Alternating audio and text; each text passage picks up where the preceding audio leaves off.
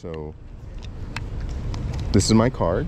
Thank you. If you have any questions, like to talk more, just text me or give me a call or send me an email, and Okay. love to chat with you. Thank you so much. I'm so glad you stopped. God bless you, Kylie. Have a great day. Hey, thanks for your patience. Yeah, no problem. I'm Tony. I'm Mike. Good to meet you, Mike. Nice to meet you. Yeah. I was just gonna see if I could grab a Bible. Absolutely. Thanks for waiting. There you go. Thank you. Do you have any particular spiritual beliefs yourself?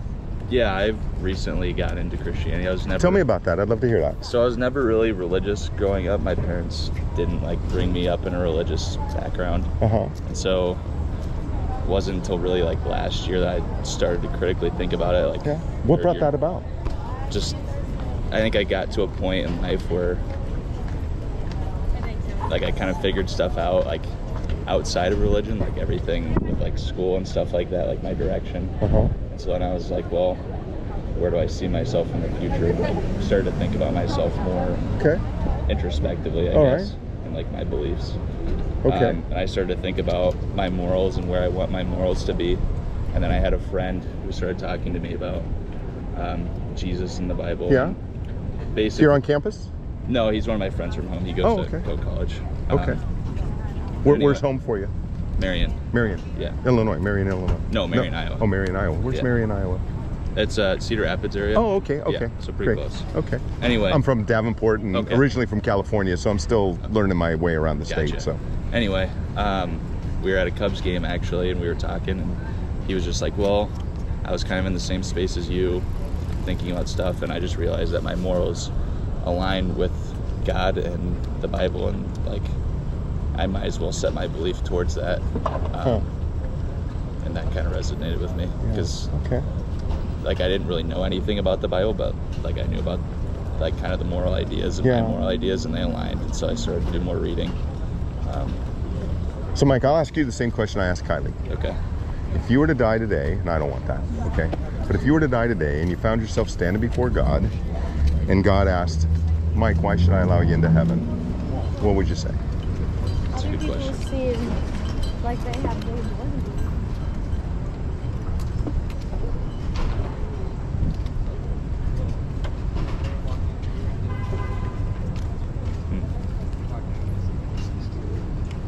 Any answer is fine. Yeah. Just whatever it is that you're thinking. I feel like I tried my hardest to be the best person that I could be. Okay. Both to myself and to others. And that kind of goes along with what you've told me so far. You know, you're trying to adhere to a moral compass. Yeah. Right? Jesus said, you'll find it in Matthew chapter 5, there in the New Testament, first book of the New Testament. He said, you are to be perfect as your heavenly Father is perfect. Now, I'm 60. I haven't lived a perfect day in my life. How about you? No. No, okay. And none of us can, because the Bible says in the book of Romans, all of us have sinned and fallen short of the glory of God. We were born with a sin nature. One of the first words you probably ever said to your mom and dad was no. Right? You started life defying your parents, right? And so did the rest of us, because we were born with that sin nature. And as we grew, we just got better at sin. Just got better at sin. Any effort on our part, though, to try to work our way into heaven by being good, if we're going to put any hope in that at all, any hope in our own efforts, then according to the Word of God, all we have to do is be perfect in thought, word, and deed from cradle to grave. Any hope there? About being perfect in all those ways? No. Yeah, right. No. But Mike, I want to give you hope. There is hope. See, Mike, it's appointed once for a person to die, the Bible says, and then the judgment. We're all going to die and stand before God. He's going to judge us, not according to how we see ourselves in the mirror, not according to a moral code that we've established for ourselves. He's not going to compare Mike to Tony. He's not going to compare Tony to Mike. He's going to judge according to a law, a moral code that he's written on our hearts. Have you heard of the 10 Commandments? You familiar with them a little bit? A little bit, Okay, all right. So some of those are don't lie, don't steal, don't commit adultery, don't murder, honor your mother and father. Those are 5 of the 10, okay? Have you ever lied? Yeah. Me too. Now, every question I ask you, Mike, if there's a finger pointing at you, there's 3 pointing back at me, okay? And I've had decades longer than you to violate these commands. All right. Have you ever stolen anything, even if it's small? Yeah, probably. Okay, all right. Ever look at a young lady on this campus and have a thought you shouldn't have? Okay.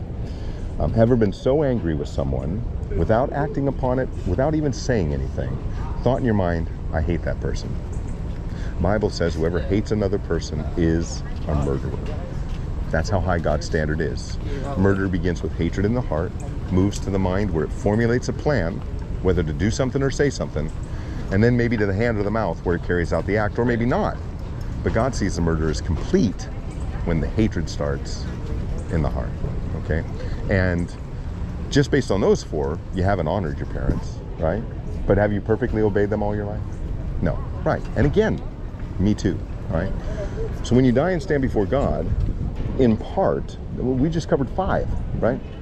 He'll see you as a lying, thieving, adulterer, and a murderer at heart who dishonors his parents, who's tried to live a good life.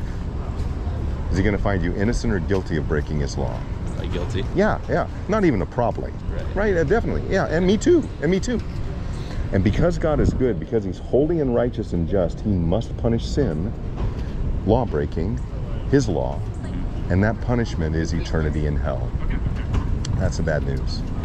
The good news, though, is that the way out of that, the way of escape, the way of salvation, isn't you trying to live up to your moral code.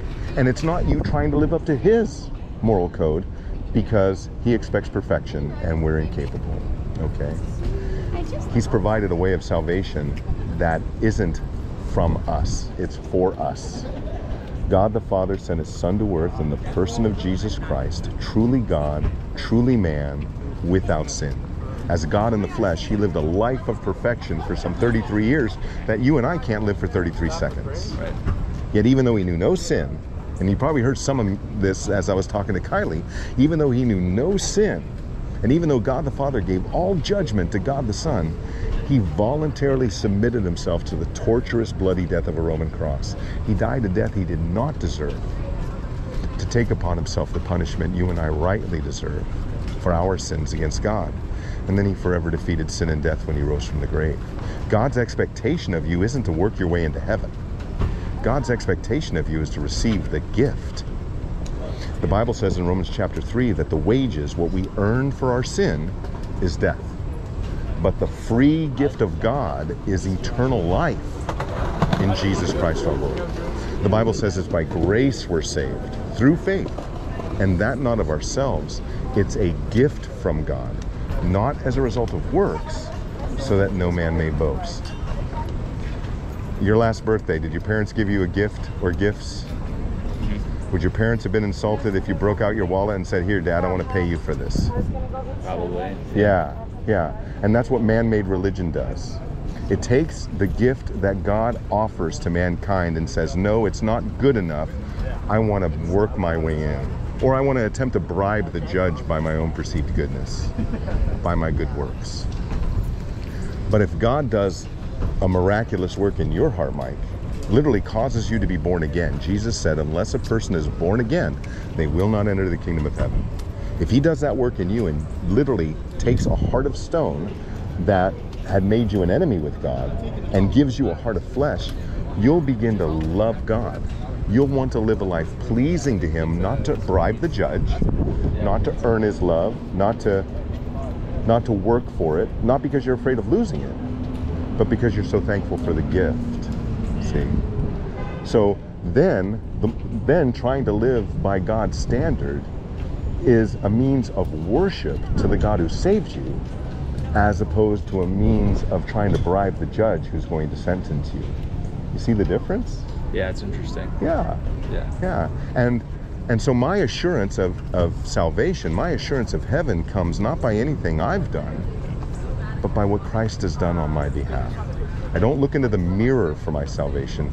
I look to Jesus for my salvation, who died a death he didn't deserve, so a wretched sinner like me can receive the gift. So my encouragement to you, young man, is to receive the gift. Receive the gift. He'll forgive your sin. He'll remove it as far as the east is from the west. He'll adopt you as a son, never to turn you away. And Jesus has already gone to prepare a place for you, it says in the gospel. That he's already gone to prepare a place for you if you'll but put your faith and your trust in him. That's good news. That is good news. Yeah. All right, I gotta get to class. All right. Buddy. I appreciate it. Yeah. Thank you. If you have any questions, want to grab a cup of coffee or something, talk more about it as you're reading that. I put a bookmark in there at a great place to start. Okay. Read all of it, Okay. obviously. It's all God's word. But I put a bookmark in the Gospel of John. Okay. And it's a great place to start for someone who's not real familiar with the Bible or hasn't read it a lot. And you're going to hear many of the things that I shared with you this morning. Amazing. Okay. God bless buddy. you, Mike. Hey, man, thanks for your Yep. time. Have a great rest of your All day. right, man. Thank You're you. an answer to prayer. Thank you.